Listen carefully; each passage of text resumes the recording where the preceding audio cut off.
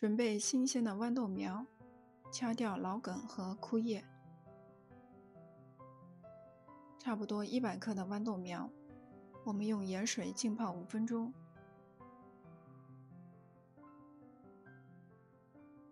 之后用清水冲洗干净。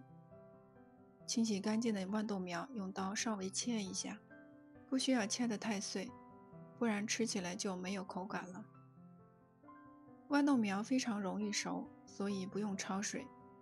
倒入150克糯米粉，不喜欢太黏的可以加一些大米粉或面粉50克，3克盐，打入1个鸡蛋，增加酥脆的口感。先用筷子搅拌均匀。60克常温水，再用手反复搓揉。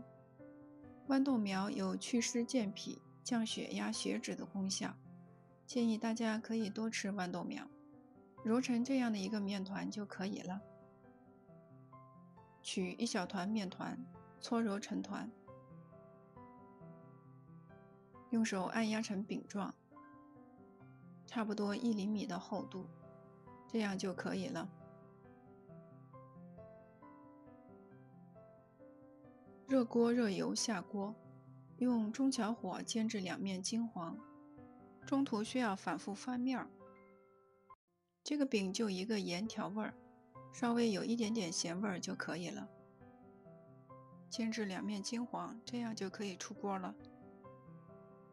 我们的豌豆苗糯米饼就做好了，外脆里糯，咸香，略带豌豆苗的甜香，特别的好吃。关键呀，做法特别简单，没有难度。如果大家喜欢，可以尝试一下。